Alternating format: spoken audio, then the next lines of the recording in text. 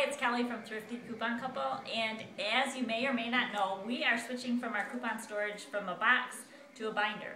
So we got our binder here, and we've got our coupons sorted by our categories. And I needed tabs, and I wanted to get plastic tabs, not paper tabs, because I wanted them to be more durable.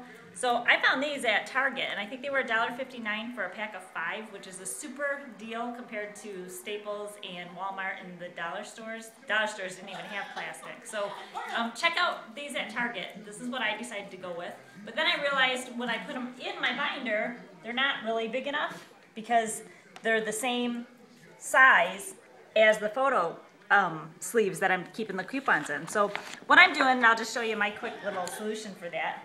I'm just taking the insert and I'm slicing it because I need just about another ½ inch.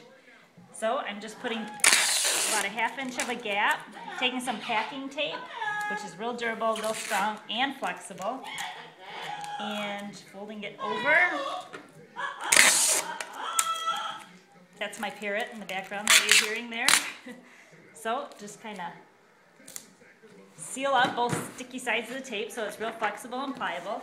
And then when I put it in my binder, the tab sticks out past the coupons. So now I'll be able to label my categories and easily see them in my binder.